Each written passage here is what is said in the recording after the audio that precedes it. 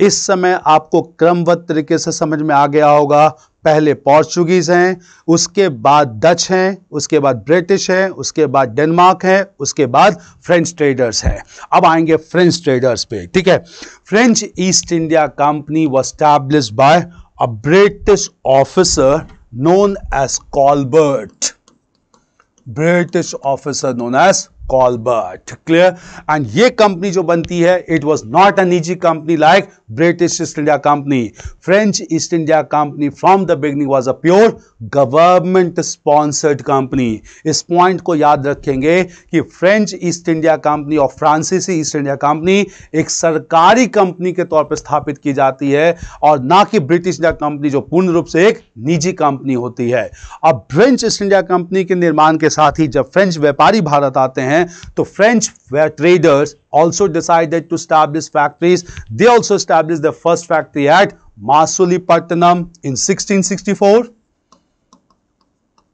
They also established the first factory at Masulipatanam in 1664, followed by their second factory at Surat in 1668 on the same lines of British. So आप याद रख सकते हैं इसे, जिस प्रकार से ब्रिटिश ने पहली फैक्ट्री मासूलीपट्टनम में बनाई, उसी प्रकार से फ्रांसिस ईस्ट इंडिया कंपनी ने भी अपनी पहली फैक्ट्री यहां पर सूरत में मासूलीपट्टनम में बनाई और उसके बाद उन्होंने दूसरी फैक्ट्री का निर्माण सूरत में किया।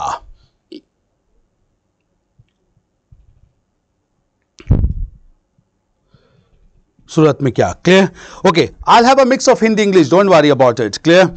Okay, so Surat, the second factory was established at Surat. Now just understand, when France started to trade in India, British and French traders came at loggerheads against each other. The reason was that first of all we need to understand that Britain and France were arch rivals in European politics. Since Britain and France were arch rivals in European politics, their rivalry got indicated in India also. Clear? So whenever Britain and France began to fight among themselves in Europe, the two respective companies began to fight in India also, and that resulted to three important wars between the two trading companies, and these wars are known as Anglo-French struggle. Since these wars were fought in the southern province of Carnatic, in modern history we call those wars as Carnatic wars as well. So ये जो युद्ध हुए थे ये दक्षिण भारत के Carnatic में हुए थे,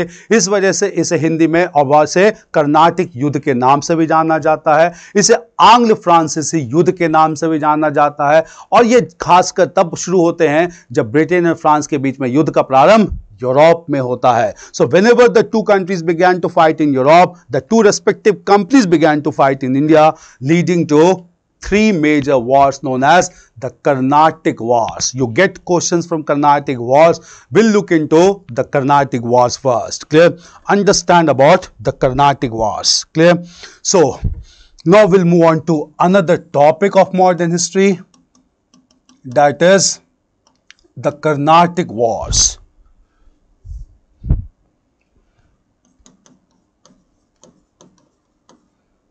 Also known as the three Anglo-French wars, Carnatic Wars. Clear?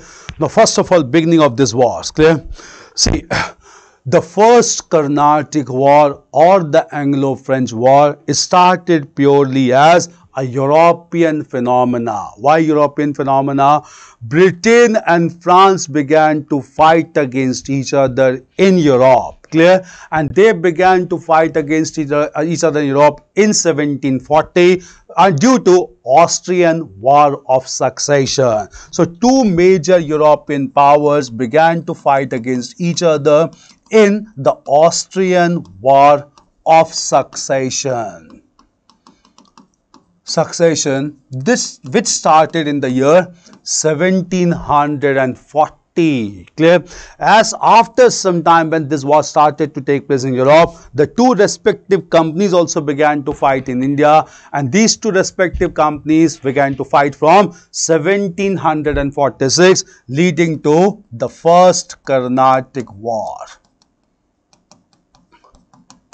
So the first Carnatic War started in 1746 and continued till 1748. Clear? So first Carnatic War was not because of Indian condition, it was because of European conditions.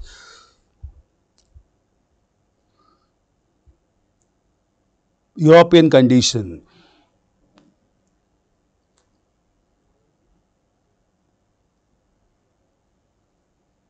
Clear?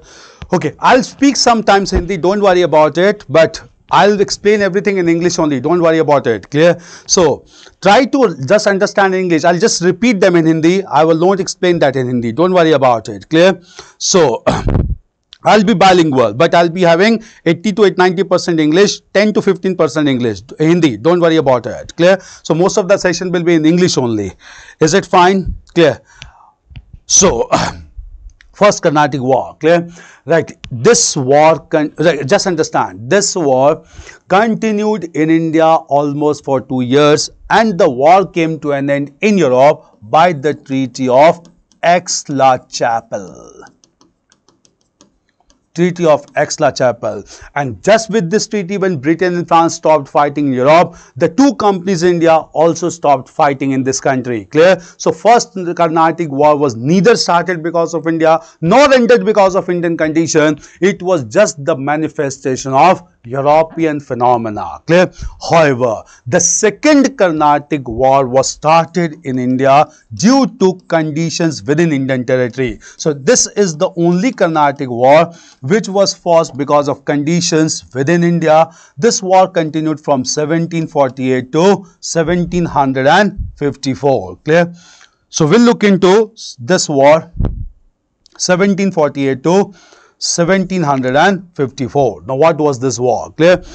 At this time when this war took place, French East India Company was under the command of a great officer known as Lord Dupleix. Clear? He was a great officer, a great diplomat, and understood the scenario very well. Clear?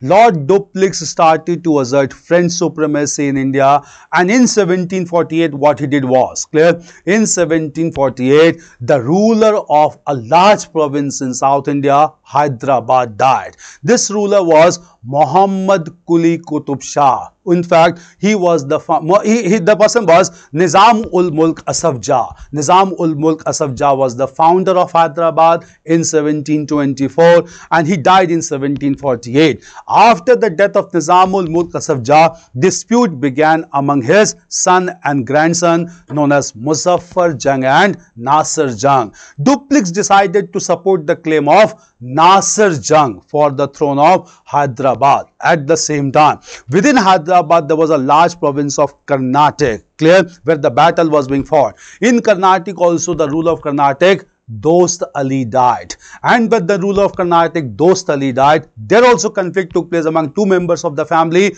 Nawab Anwaruddin and Chanda Sahib. Clear? In this politically volatile situation, Dupleix decided to support the claim of Nasir Jung for the throne of Hyderabad and Chanda Sahib for the throne of Carnatic. He succeeded in this scheme completely, and Dupleix was able to place Chanda Sahib on Carnatic throne and at the same time Nasir Jung on the throne of Hyderabad. This led to huge victory for Dupleix. After some time, Nasir Jung died, and therefore the deputy of Lord Dupleix, known as Bussi, he placed another person on the throne of Hyderabad, and this person was known as Salabat Jung. And when Salabat Jung came to power, Salabat Jung gave some important areas to French East India Company. These areas were Mustafanagar, Indore, Rajamundry and Shikkakol. All these areas combined together is known as Northern Sarkar. Clear? So the large region of Northern Sarkar, comprising of four regions of Mustafanagar, Indore, Rajamundry and Shikkakol, were given to the French. Clear?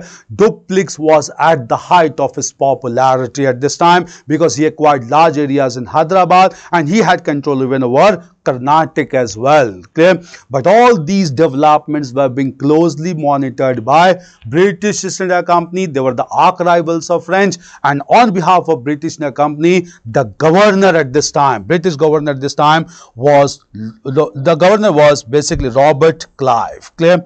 Since he was the Clive and he was equally very powerful, very diplomatic in nature, Robert Clive was watching all these developments, and to challenge French supremacy, Robert Clive with large military force attacked the fort of Carnatic. He attacked the fort of Carnatic at Trichinopoli. Fort at Trichinopoli, clear? And then after taking the fort of Trichinopoli, he acquired control over Carnatic region. As soon as British established control over the Carnatic region, war started between French and British East India Company, leading to the Second Carnatic War in 1748. This war went on for 6 years, from 48 to 54. Finally, French East India Company, which was a government-sponsored company, French government at Paris took a decision that they cannot continue with this war. Rather, they decided to end this war. In order to end this war, they began to negotiate with Britain, and ultimately Britain and France concluded a treaty, and this treaty is known as Treaty of Pondicherry. Clear? As per Treaty of Pondicherry, clear, it was decided to end this war, and British demanded one thing, that Robert Clive, that Lord Dupleix should be recalled back to France, because they knew till the time Lord Dupleix is there in India, French position will always be very strong in India. And as per this treaty, Lord Dupleix was recalled back to France, and Lord Dupleix was replaced by another officer known as Godeheu, who was not at all as powerful as Lord Dupleix. In fact, it is accepted, clear, that Lord Dupleix, clear, it is accepted that Lord Dupleix was, with the part of Lord Dupleix, the French fortune got highly compromised at this time. Clear? This development took place, and Second Carnatic War was because of local conditions in India. So first Carnatic War because of European phenomena, second Carnatic War because of conditions in India. Now coming to the third Carnatic War. Clear? Britain and France were arch rivals in Europe, and Britain and France again began to fight in Europe, and this time Britain and France began to fight in Europe from 1756, and this war continued for 7 years, which is known as the 7 Years' War. Known as the 7 Years' War, which went for 7 years from 1756 to 1763. As soon as the 7 Years' War started, clear, the two respective companies in India also began to fight, and when these two respective companies began to fight in India, by this time Robert Clive was well prepared, and British East India Company defeated the French forces decisively in the Battle of Vendy Wash. This battle was fought in 1760. Clear? So in the Battle of Vendy Wash, French forces were thoroughly defeated, but the war did not come to an end because still Britain and France were fighting in European continent. Clear? Finally, Britain and France ended the war in 1763 by signing the Treaty of Paris. Clear? And under the provisions of the Treaty of Paris, British and French East India Company also started to end this war. Clear? And the war came to an end in 1763.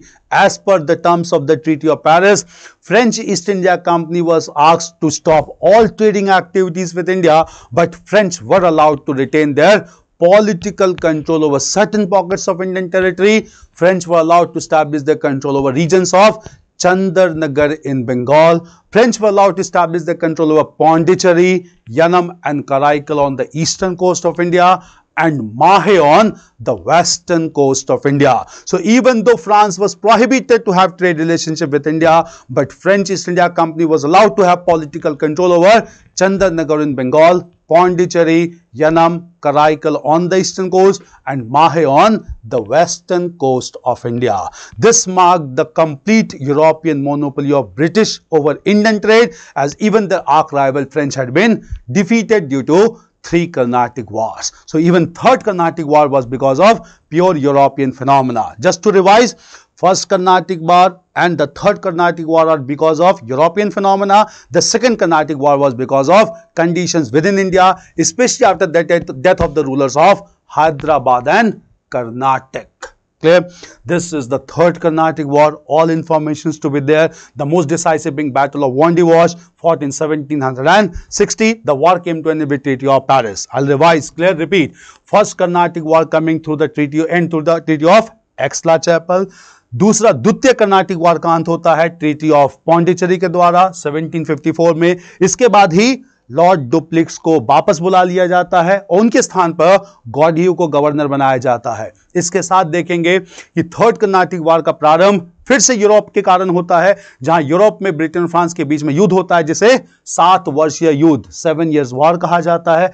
इस युद्ध के दौरान ही French east India company पूर्ण रूप से वांडी wash के युद्ध में पराजित हो जाती है. हालांकि ये युद्ध औपचारिक रूप से 1763 में समाप्त किया जाता है पेरिस की संधि के द्वारा. और पेरिस की संधि के द्वारा यह निर्णय लिया जाता है कि अब यहां पर से फ्रांसीसी ईस्ट इंडिया कंपनी भारत के साथ व्यापार नहीं करेगी, परंतु फ्रांसीसी इंडिया कंपनी को यह अधिकार दिया जाता है कि कुछ क्षेत्रों पर उनका अधिकार स्थापित रहेगा. राजनीतिक तौर पर यह स्थान थे बंगाल के चंद्रनगर में, इसके अलावा पौंडीचेरी, यनम और करैकल भारत के पूर्वी क्षेत्र में और माहे भारत के पश्चिमी तट पर. यह निर्णय लिया जाता है पेरिस की संधि के द्वारा. और इसी में समझेंगे यहां पर ये जो क्षेत्र छोड़ दिए जाते हैं फ्रांसीसी ईस्ट इंडिया कंपनी के अंतर्गत, ये क्षेत्र थे चंद्रनगौर, यह क्षेत्र थे चंद्रनगौर. क्लियर? इसके अलावा पौंडीचेरी, यनम, कराईकल एंड माहे. ठीक है, यहां पर समझ लीजिए चंद्रनगर को बंगाल प्रांत में सम्मिलित कर दिया जाता है और ये 3 क्षेत्र थे ईस्टर्न कोस्ट पे.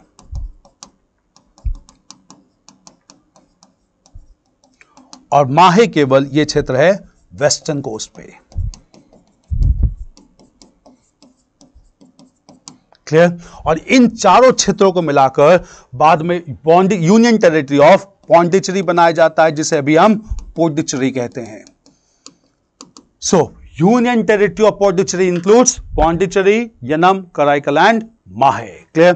This was under after treaty of Paris signed in 1763. Clear? Related to French east India company 3 Carnatic wars.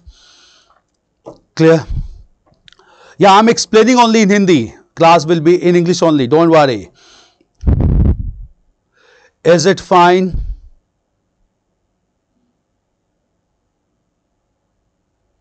Okay, for Malda town. Great. Okay, fine.